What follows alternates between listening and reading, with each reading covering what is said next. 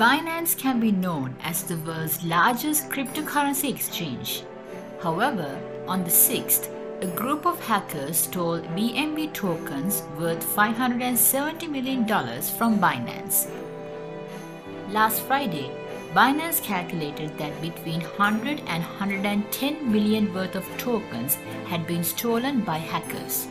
Because of this, the operation of the blockchain has been stopped for a period of 8 hours.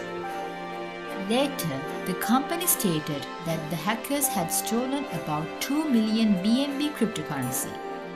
The value of 1 BNB cryptocurrency is approximately $284. This hacker attack has been carried out targeting the BSV token hub, which is a bridge between two Binance systems. The founder and CEO of Binance, Changpeng Zhao, posted a note on his official Twitter account and said that the money is now safe, and he also apologized for the inconvenience.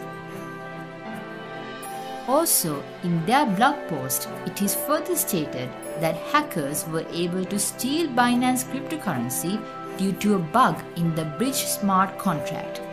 Also, according to them, due to this theft, they have lost about $100 million in a way that they cannot get that back.